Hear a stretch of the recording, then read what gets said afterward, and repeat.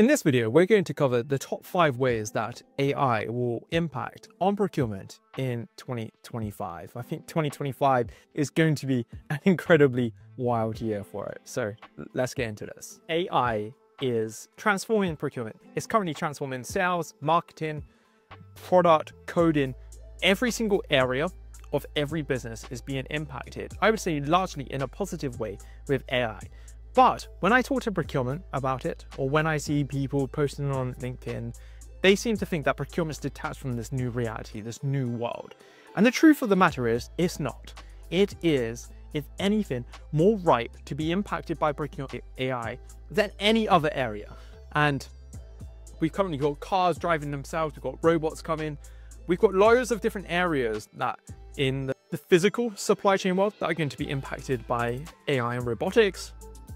Just in day-to-day procurement, which is largely taking data, putting it into larger data sets, and then doing stuff with it, whether it's RFX, whether it's performance reviews, whether it's cost consolidation. Let's face it, it's safe. And it just makes me laugh every time I see people saying, yeah, but you need humans because there's relationships. You don't need relationships if you've got two AIs talking to one another, getting the best deal.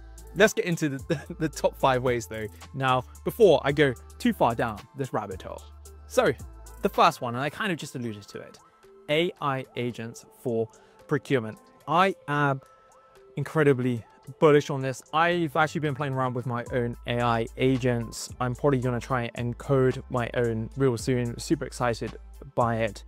And Dharmesh from HubSpot actually created his own AI workforce that you can go and hire, and I've been playing around with those. Super exciting stuff. And I also did some work earlier this year with Kavita.ai, a really cool tech startup in the UK who are doing incredible things with agent workforces.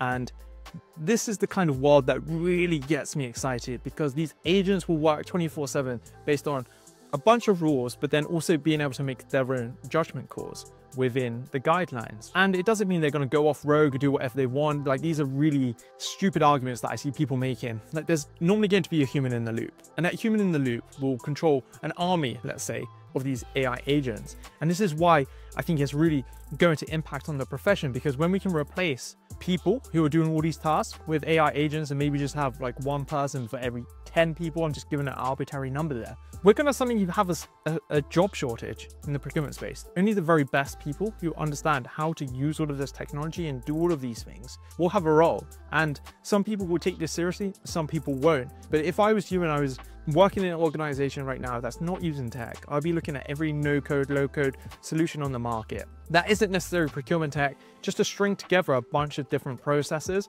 and make something really cool happen in the background, so you can focus on more strategic initiatives. Maybe it's saving more money with a vendor, maybe it's working on a underperforming set of suppliers. Really, there's so many different options for you, but you're probably quite far away from having these agent workforces in some of your organizations. For some of you, you're probably already deployed them right now, and I would love to know how that's going in the comments below.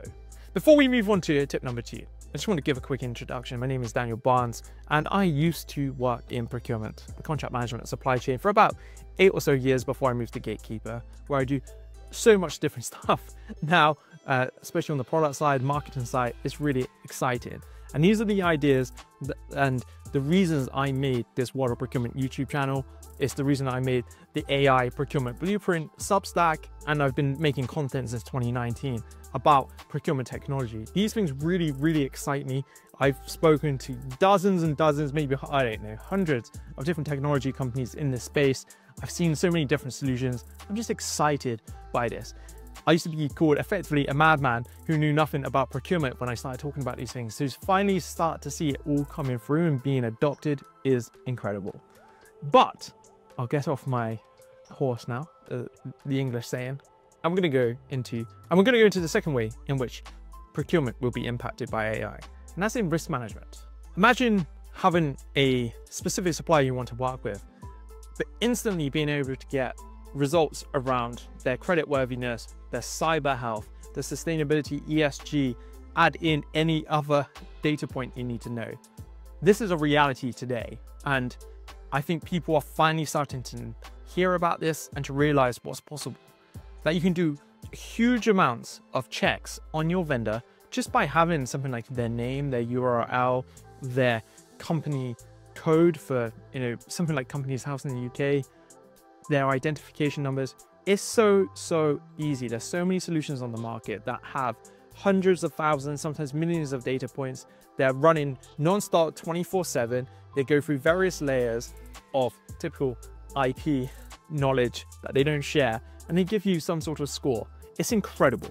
We are seeing this time and time again. We see this at Gatekeeper, actually. We use something called Market IQ as a product we've built, and it aggregates all these scores and just tells all our customers, like, yeah, this supplier has an A rating on their finance, but their cyber score is a D, which means they're very likely to get hacked. So do as you need to with them, but if you're going to give them sensitive data, it's probably a bad thing.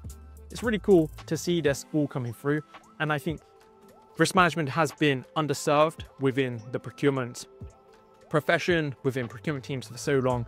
We're just making it so much easier for people to do really cool stuff in this space. And the third way in which AI is going to impact procurement is on everything related to contract management, whether it's drafting new contracts, reviewing contracts, extracting data from contracts, telling you what's going to happen after you've signed the contract. All of this is going to be hugely disrupted by AI. Every CLM in the market right now is looking at how AI can address these various problems. It's something that I look at Gatekeeper pretty much every week right now, and it's just marvelous to see this because everyone hates working with procurement contracts. Let's be honest, you've probably worked with legal on contracts and they've taken forever to do it. I have a couple of law degrees, and yeah, I love the profession, but they seem to hate doing this kind of work, and they want to be doing all the other stuff. They just have to get on with the procurement contracts. This will free them up massively of all of this time and attention that they need to spend on there. Also let people in procurement who don't have that legal knowledge to review contracts comfortably and confidently, and give confidence and assurance to the entire organization that this contract has been reviewed in the proper way. I'm incredibly excited for CLM, contract lifecycle management, to be impacted by AI, and then to have that impact on procurement teams so they can really move away from the day-to-day contract management work that just takes so much time. And I know the role that I had before joining Gatekeeper was head of contract management at a fintech, and I saw the writing on the wall like 2.5, 3 years ago, and I thought, you know what, the best thing I can do here is to leave and go influence the tech side just to make people like me out of the job even quicker, because I'm genuinely excited by the freeing up of resources that will give to various organizations. So the fourth way in which AI is going to impact procurement is certainly negotiations. Man, this is the one that gets me fired up, because this is the one where procurement professionals think they are absolved from it. They think people only negotiate with people. Right now, solutions like Pactum AI are actually negotiating using an AI bot with a person via email, via chat. The human doesn't even know most of the time that's what's going on. So this is happening today. But there's also more to it than that, because there's absolutely going to be a need for a significant period of time to still have people leading on negotiations. But what AI allows us to do is surface data at the right moment, at the right time. So it's very likely that we're about to see a whole range of different solutions that will show you live data, live insights when you're negotiating with a counterparty, with one of your suppliers, that helps you navigate that negotiation. I'm really excited to see what providers in this space are going to be doing about that. And AI for data insights is the fifth way in which we're going to see a radical transformation. And I actually spoke about this in my previous video. But the idea is we take a load of unstructured data, whether it's data that's in contracts locked away in that, business continuity reports, certifications, SOC 2, type 2 type things, ISO, the list goes on, right? There may be various policies that you get from your suppliers that you have loads of golden nuggets in there, but it's just so hard to get it all out of there. Like, as a human, just reading through hundreds of pages is mentally draining and exhausting. We can give this to AI. It can do it in typically seconds and take all of the data that we need from these things and compile it into a system of record. I'm so excited for what's about to happen in 2025 with this. I don't think any company's quite cracked this one just yet, but they're all working on it. I've seen progress on it. I'm really excited by it.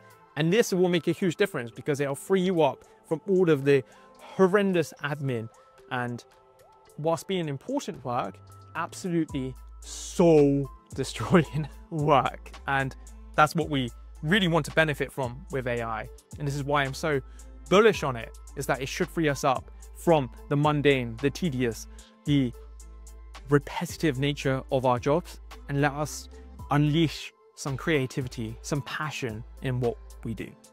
If you found those 5 tips useful, please make sure you've hit that subscribe button.